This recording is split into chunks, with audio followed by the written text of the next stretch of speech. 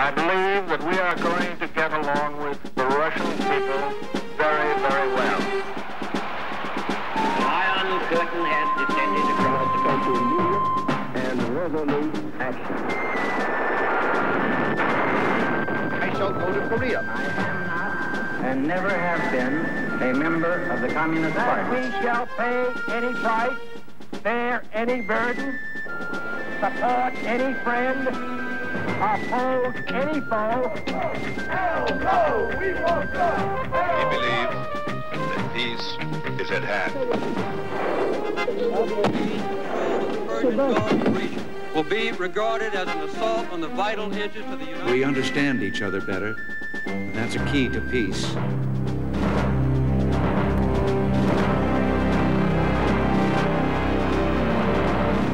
The Eagle and the Bear.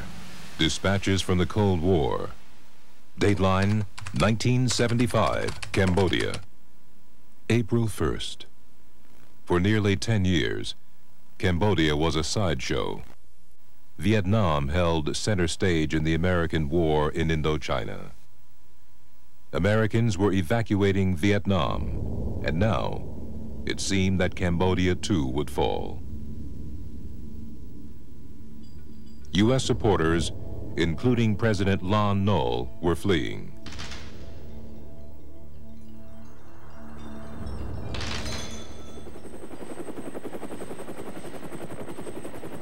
In the countryside outside of Phnom Penh, Cambodian communists, the fanatic, violent child soldiers of the Khmer Rouge, waited for their moment.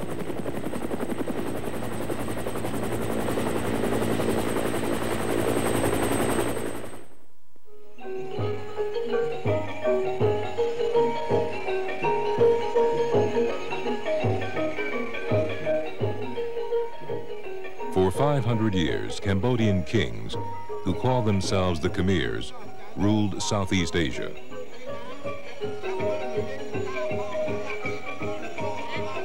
In the 12th century, they built the Angkor Wat, a massive stone monument to Cambodian culture. But by the 19th century, the Khmer Empire had crumbled.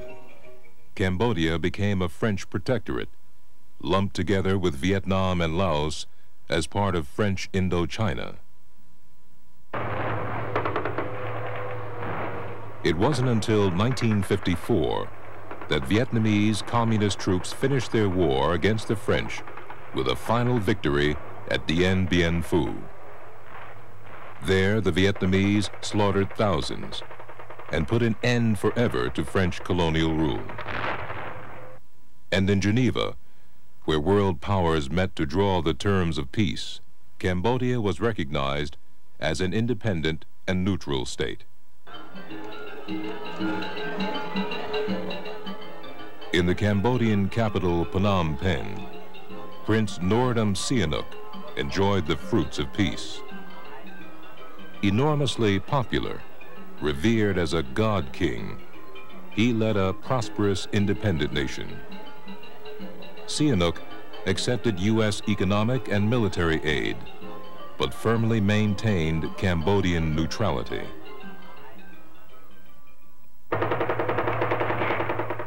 War broke out in Vietnam again in 1960, and this time, the Khmer paradise was sucked in.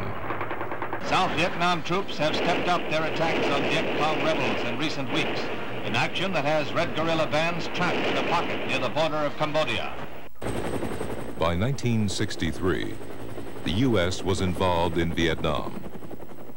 That year, South Vietnamese leader Ngo Dinh Diem was overthrown and murdered, and the U.S. had a direct hand in the coup. Sihanouk, fearing for his own future, renounced all American aid. Communist leaders in Beijing and Hanoi began to court him. They believed he could prevent American expansion into Cambodia. They hailed him as a friend of communism.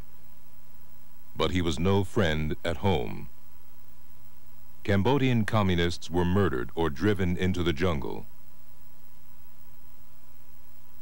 Repressing domestic communism and embracing international communism. Sihanouk became known as the Prince on a Tightrope.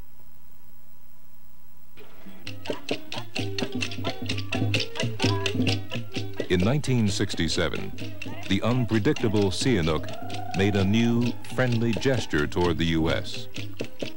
He invited former First Lady Jacqueline Kennedy to Cambodia. He dedicated a boulevard to her late husband. Je pense que c'est parce que les peuples et les nations à travers le monde reconnaissent que tel était son dessein suprême. Sihanouk thanked Americans. But Vietnamese communists were desperate for new supply routes into South Vietnam. They pressured Sihanouk, and he finally gave them access to a Cambodian port. One by one, Viet Cong bases and sanctuaries appeared on Cambodian soil. Sihanouk claimed to be helpless.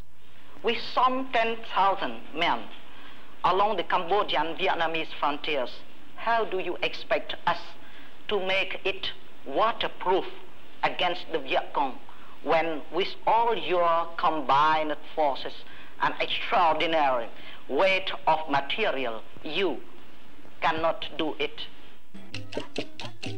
Early in March of 1970, a rumor circulated that a white crocodile had been sighted in Phnom Penh. The white crocodile, a powerful symbol in Khmer mythology, is said to appear only when Cambodia is at a crossroads. Within days, Prince Norodom Sihanouk was ousted in a right-wing coup led by Lon Nol. One of the oldest monarchies in the world had fallen.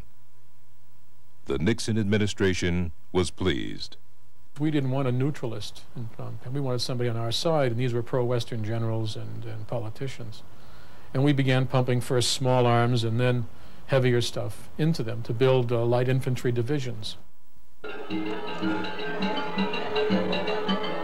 But Lon Nol had taken over a divided Cambodia. Sihanouk had alienated the communists, the militarists, and powerful Buddhists. Lon Nol, a Buddhist himself, thought he could unify the country.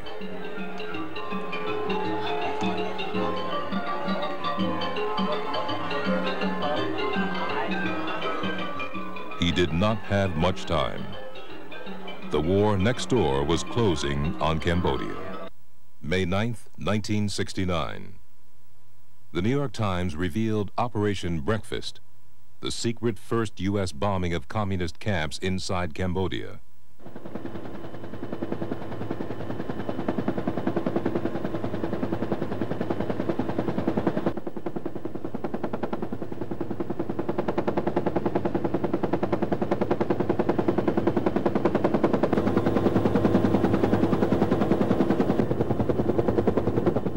Early in 1970, U.S. helicopters ferried South Vietnamese soldiers into Cambodia, delivering them to clean out communist sanctuaries.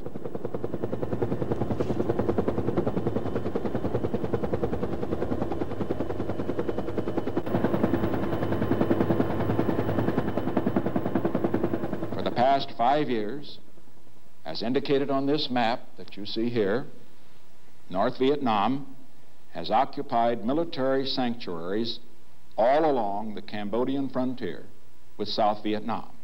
Tonight, American and South Vietnamese units will attack the headquarters for the entire communist military operation in South Vietnam.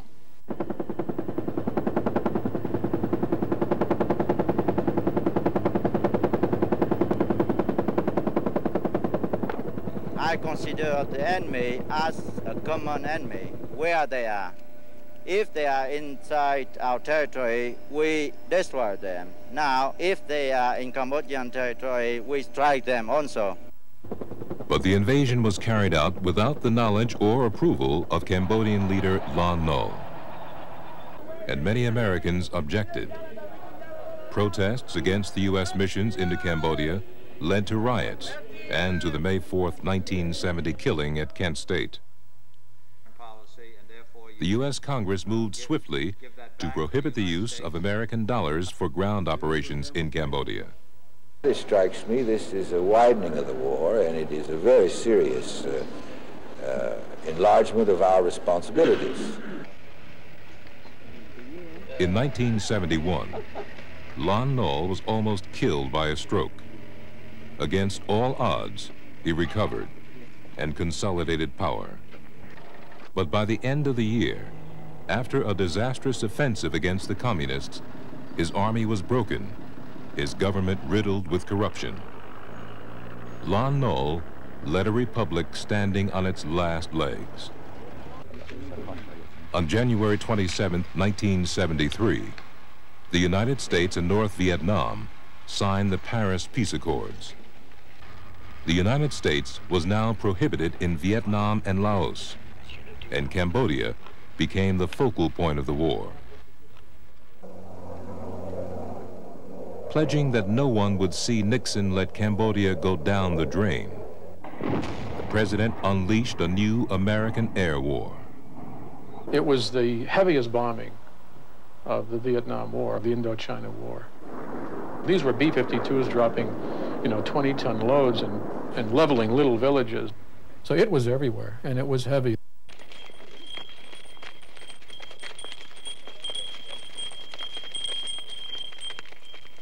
Cambodians were made homeless. The bombing destroyed rice paddies, and people went hungry. Cambodia's band of communists, the Khmer Rouge, used the bombing to good advantage. They were a ragtag group, and by giving them a war to feed on, we, in a sense, provided the nurturing, the fertilizer to help that tree grow, and that tree was this maniac group. Khmer Rouge soldiers captured weapons and celebrated victory, but their leaders were bitter. Years of neglect by their communist allies and the utter devastation from American bombs twisted their psychology. A small band of unknown leaders imposed harsh, strict rules on those they led. Prince Sihanouk was exiled in Beijing. Chinese leaders brokered a coalition between the prince and the Khmer Rouge. Moscow believes that we are the puppets of Mao Zedong, but we are not the puppets of China. We are Cambodians, and if we shed blood, and the Cambodian resistance shed blood since more than 3 years already, it is just for Cambodia, it is not for China. On August 15, 1973, the American bombing stopped. In Vietnam, the U.S. was defeated, and now in Cambodia, Cambodian communists would have their hour. Early in 1975, the Khmer Rouge began their final drive for Phnom Penh. To many Cambodians, there would be no return. We did not want to get into this war. One way or the other, we were dragged into it, and the only wish that we are having now is to get out of the conflict. On April 1st, President Lon Nol fled, and 12 days later, U.S. Ambassador John Gunther Dean followed. Without looking back, America left Cambodia. I think it's tragic for a nation to come at this stage and to have lost so many lives, so many properties, and to have to go back so many years in history. So for me, it's the saddest day of my life. But the next day, April 17th, proved sadder. The Khmer Rouge captured Phnom Penh. They evacuated the capital. 2 million people, including thousands of hospital patients, were forced onto the road and marched into the countryside. Many people in my country thought that on April 17, 1975, with the Khmer Rouge victory, we might return again to peace. But in just a few hours after the Khmer Rouge had taken over, the cheering had turned to horror, and the Cambodian was living in a nightmare. a hell beyond words. The whole city, all 2 million people, including the wounded in the hospitals, and there were thousands of wounded.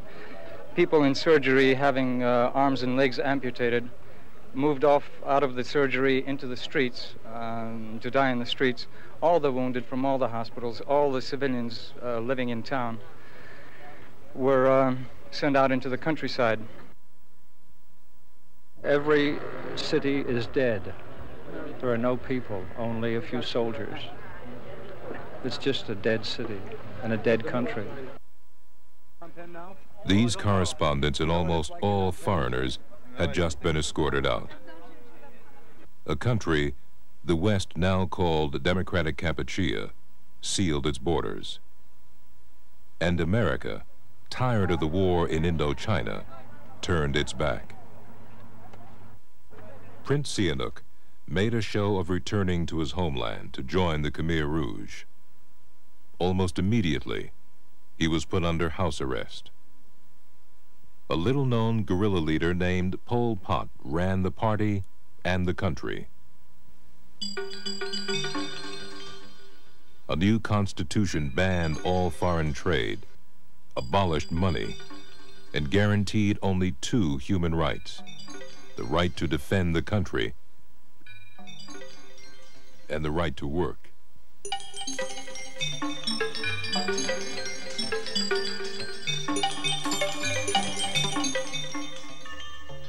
This Khmer Rouge propaganda film shows happy, healthy workers.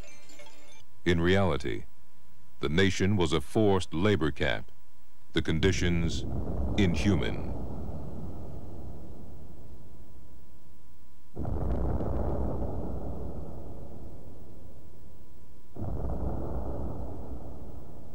Men, women, and children were separated, families destroyed.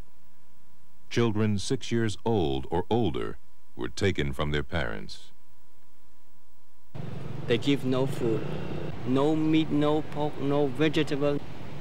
So how could the people can be survive? Day by day, people were killed, and day by day, people was dying. There was terror. In the morning, I go to work sometime.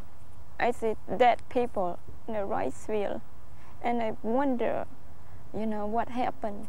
And I knew that gotta be something happened last night, and my mouth had to be sealed.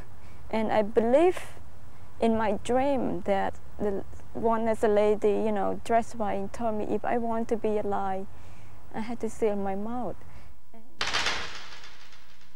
20,000 people entered the gates of Tuol Sleng Interrogation Center, while Pol Pot was in power, and only a few survived.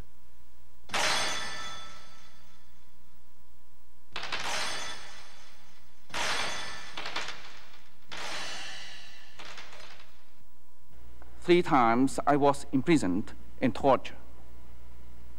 Once they cut off my fingertip. Once they gave me a Chinese water torture. Once they hang me up on a cross for 3 days without food or water.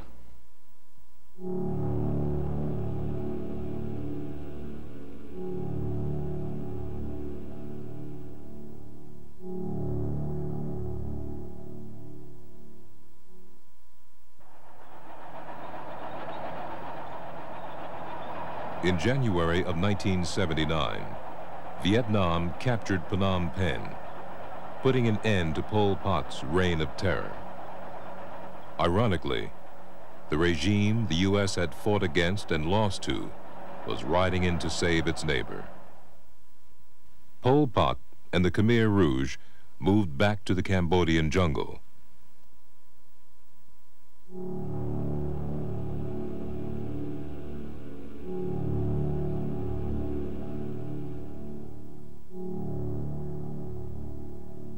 In 4 years, Pol Pot had killed as many as 3 million Cambodians.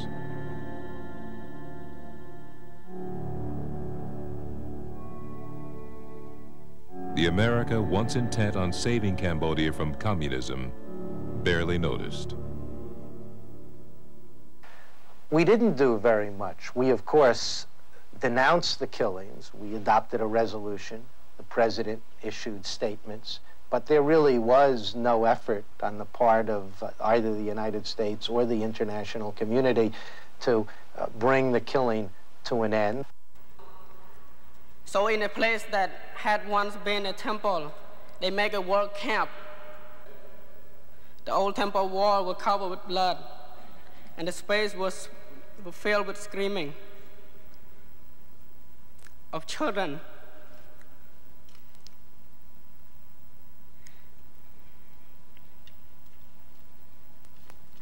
Life, one human life, means nothing.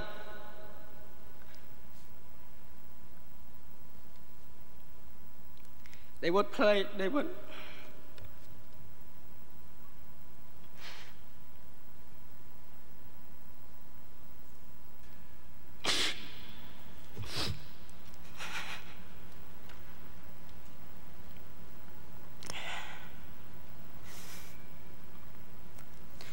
They even play game with the dead. Cambodia, a nation destroyed in the conflict between the eagle and the bear.